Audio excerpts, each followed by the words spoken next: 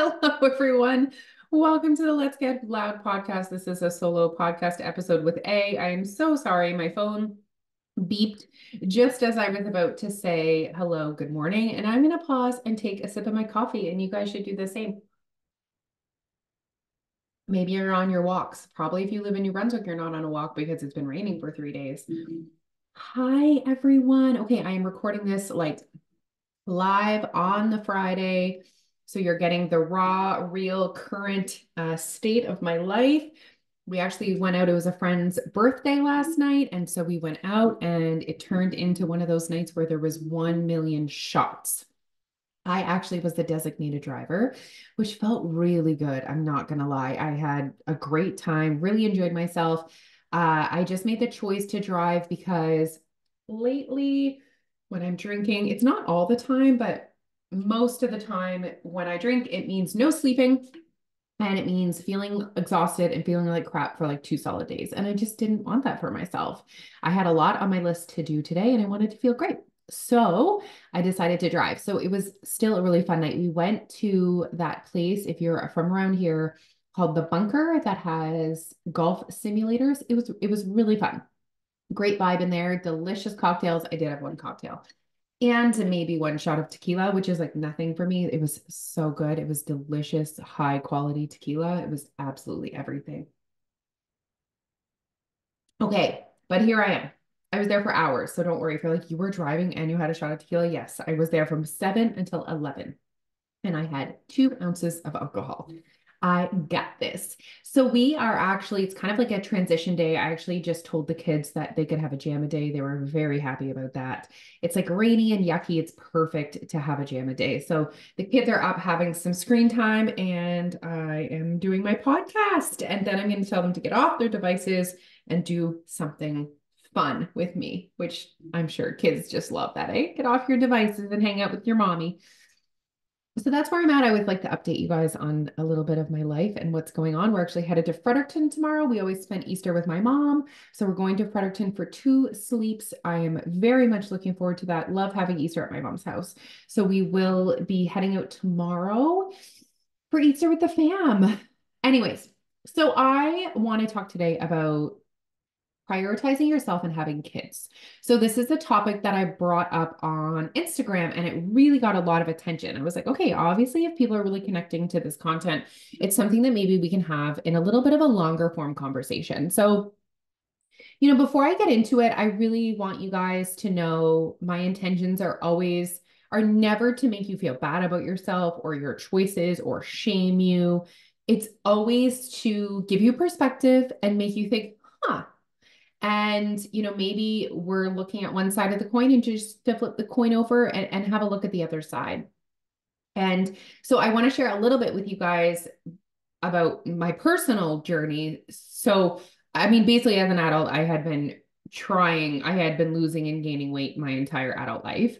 And it wasn't until my twins were 1 and Alfie was 3 that I joined Your Weight Loss and I really like looked around and I was like, huh, no one's going to save me. Like, no one is coming to save me right now. No one is going to carve out this time for me. No one's going to say, this is a great time to go meal prep, Alicia. You should go for an hour-long walk. Where's your water bottle, Alicia? We were just in survival mode. And I don't know, it almost took the extreme of there really not being any extra space, time, mental energy to really push me into action. And I just share that with you because my kids aren't young anymore. And so maybe you guys are looking at my life now. But I do want to remind you that I did start this journey when my kids were really little. And I really had this realization that no one was going to do it for me.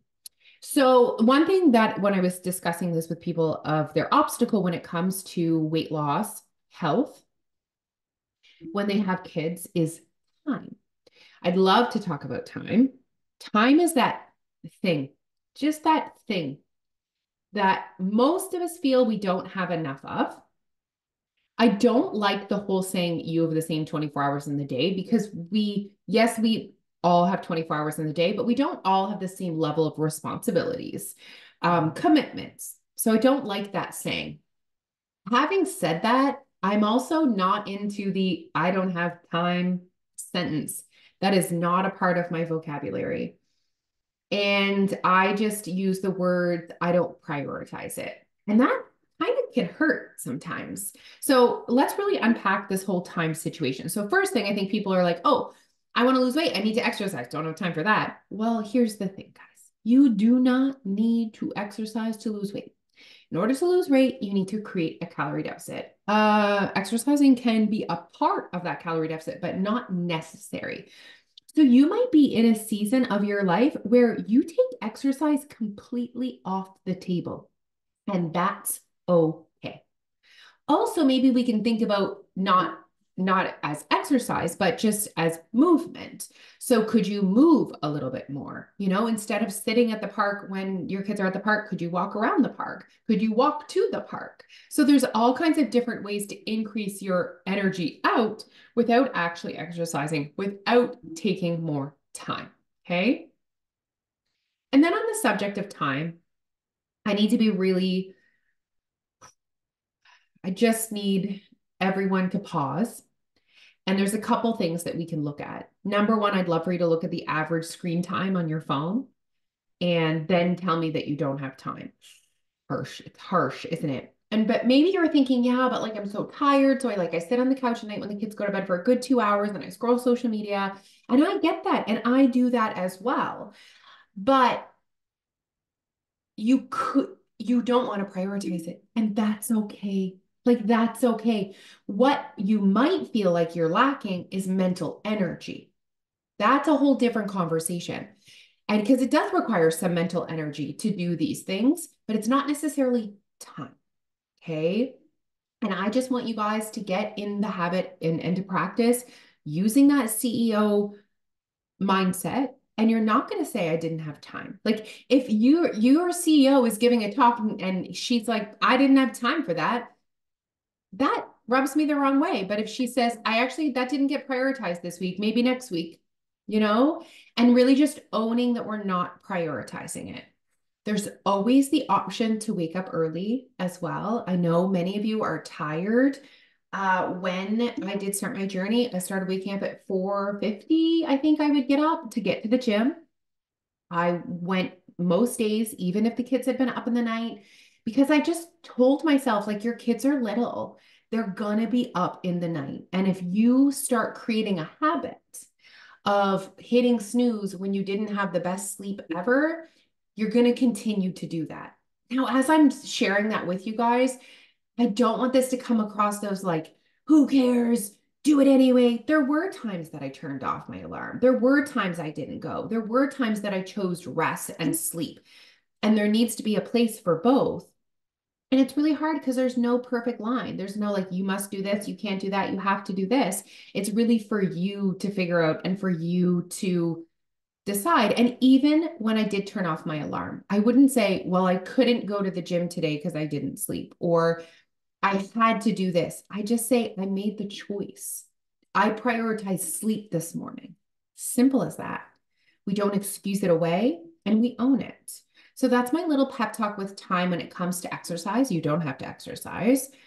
My other pep talk with time is that you probably have more minutes than you realize. And if you work a regular 9 to 5, there's time before work, there's time at lunch, there's time after. It's okay if you don't want to prioritize it to exercise, but there are some minutes there.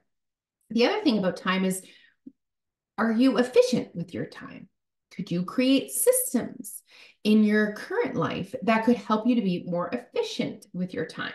These are all just questions I'm throwing out there. And then the other piece is, what do you need more minutes for? Like if I asked you for your health journey, do you feel like you don't have a lot of time? Most people would say yes, don't have time. And then I say to you, okay, what do you need time for? People are like, what do I need time for? Well, exercise, sure. We just already went over that. We don't need to exercise and we could get up early if we wanted to. Okay. Well, then what about meals, making fancy meals? Don't need to make fancy meals to lose weight, just need to create a calorie deficit. So it kind of becomes like, and now this piece is not your fault.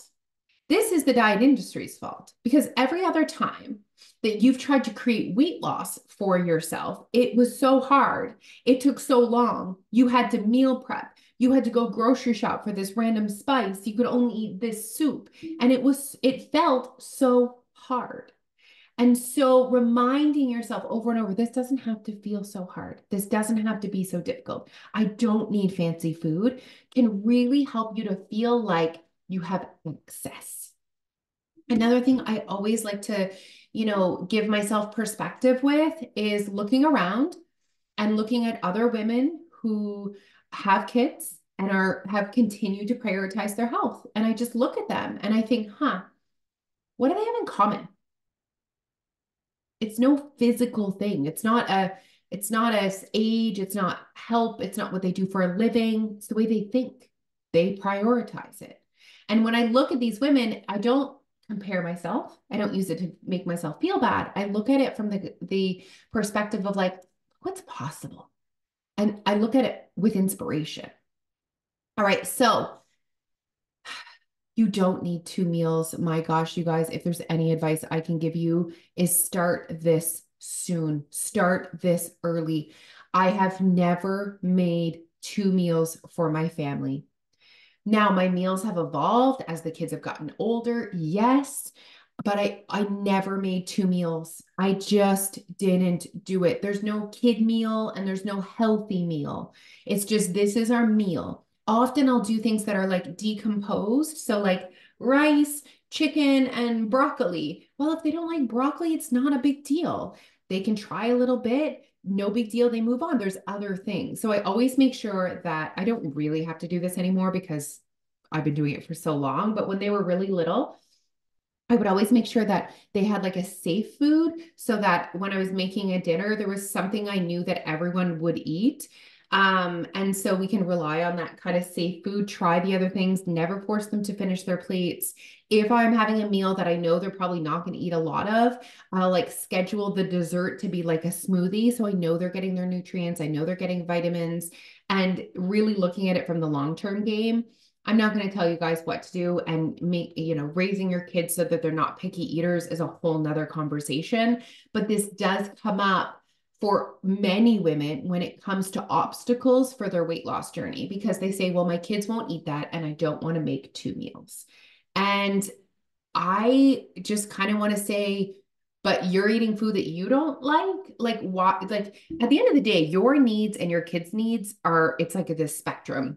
And some parents feel more comfortable with 100% meeting every one of their kids' needs. And if they have time for their needs, then amazing. And some parents are more this side. And one does not make you a better parent. There is no right or wrong. It's really a spectrum. And I think what's important is that you find the place that feels right for you. And what unlocks what gives you access to the best version of yourself. But I'm going to tell you the best version of yourself is not meeting every single one of your kids' needs and not even considering your own. And let's talk about a chicken nugget meal. Actually, let's play a fun game on Instagram. Okay, after this podcast comes out, I'd love for you guys to come follow me on Instagram and your Weight Loss Instagram and today. And why don't I give a kids meal and then I'll give the suggestion on how to make it like adulty. So let's go back to chicken nuggets and fries. Make a side salad and make a nugget salad for yourself. Not that there's magic in salad, but like you can still eat the nuggets and create weight loss for yourself. There's little tweaks and maybe there's cucumbers in your salad. So your kids just have little slices of cucumbers. Boom, everyone's happy. Nuggets are made and we're finding ways to tweak meals. So maybe, what everyone has on their plate might look a little bit different, but you didn't make 2 meals. See what I'm saying here? Anyways, I'd be happy to offer you guys some suggestions for that to help you out.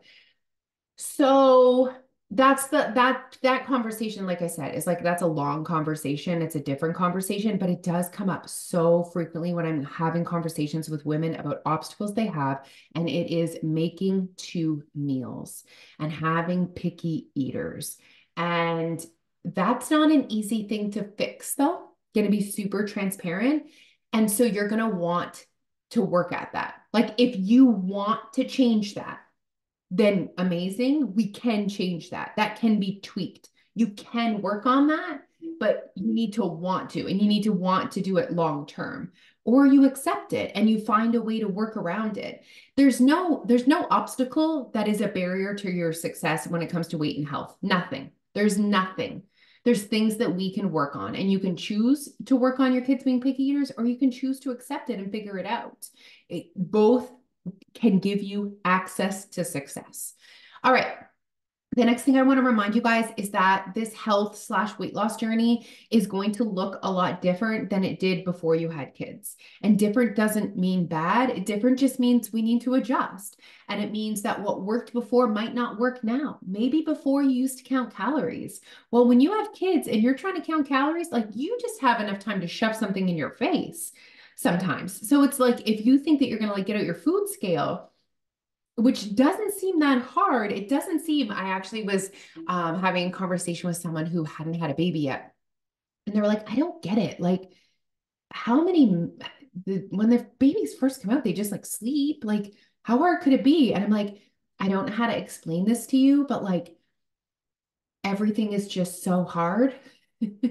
And you're like, well, I'll have time to weigh my rice. I mean, you do have time, but you won't want to prioritize it because you're so tired and because the house is a mess and all the things. So it's just so hard to describe that to people. But you're going to need a new routine and you're going to need to be patient with yourself. And I would encourage you guys to focus on the resources that you do have. Focus on the time that you do have. Focus on the environment that you are in. Picky eaters, not picky eaters, 1 kid, 7 kids. And say, how can I make the most of what my current situation? So often we are staying stuck in waiting for it to be easier. Newsflash, it's not going to get easier. There will never be this magical, perfect time where it is so easy to prioritize yourself and prioritize your health. The best time was actually yesterday, but that's past, so let's do it today. And you can start chipping away. You can start working at small little routines. And the more you stay connected to that goal, the easier it's going to be as you continue. Not just this magical, oh, my kids have gone to school now. My kids graduate high school now. My kids are at university now. Please stop waiting for your life to get easier, for your kids to grow up in order for you to take care of yourself. Okay? Take it day by day. One day, I remember the newborn stage, or even just like baby phase. One day you're crushing it. You're like making homemade muffins. You went for a walk. Everyone had naps. Kids are in bed and showered at 8 o'clock. And you're like, I am crushing this. Then the next day happens and it's a shit show. And you're like, oh my gosh. And it doesn't mean that the next day is also going to be a shit show. It just means that every day is probably going to look different. And don't think that there's this magic sauce and this magic formula. Just really say, okay, today, hello, today, what do I have access to? You know, what do I have? What are my obligations today? How am I feeling today? How can I make the most of today? And then you close your eyes and you go to bed and you think, okay, tomorrow I have access to a whole nother day. And you know what? Sometimes you might need to leave the laundry. Sometimes you might need to leave the dishes. Sometimes you might need to leave the kids, leave them with someone else if possible. But it doesn't make you a bad mom. You're not being selfish. There's a reason why if the plane is going down, they tell you to put your mask on first. And if you are listening to this and you're like, oh, that's me, like I want to share with you guys that I almost lost myself in motherhood. You know, we had some fertility issues and I wanted Alfie so bad. And when he arrived on the scene, I gave him absolutely every ounce of my body, literally.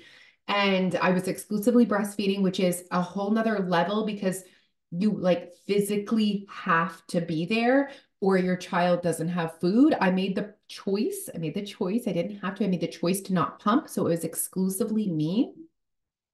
And I think that just started off my life as a mom as like, he needs me all the time. Like he needs me all the time. And then boom, all of a sudden I'm pregnant with twins. You know, I was literally, Alfie was 1 and I got pregnant with twins. And so I kind of blinked and I was like, shit, I don't know who I am anymore. I'm not taking care of myself. I don't feel comfortable in my skin. I don't have any energy. I need to do this for me, but also for them.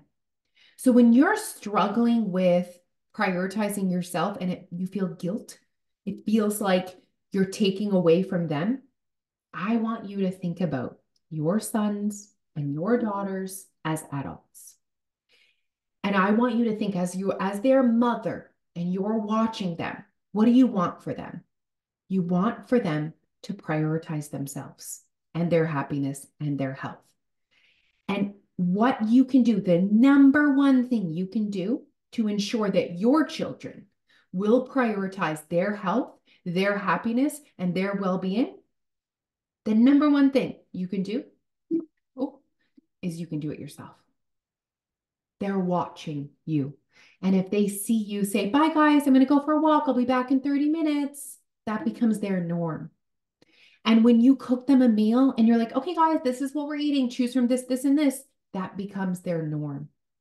And when you stop at maybe not their favorite place for lunch, but a place that everyone can coexist with, that becomes their norm.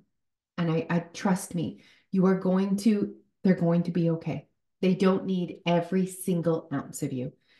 And above and beyond that, we could teach them a little bit of resilience. We could teach them to do things for themselves. And we could show them and teach them that it's not just all about them all the time, that mom matters too. Okay, guys, I hope you enjoyed this podcast episode. And I hope if you are a mother of a negative, you're conceived yesterday to the mother of a 25-year-old, 30-year-old. I think the job never ends.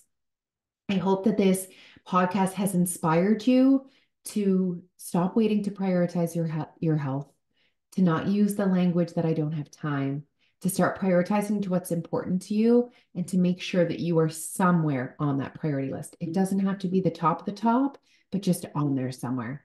All right, guys, thank you so much for tuning in. We will be back next week for another solo podcast episode. Bye.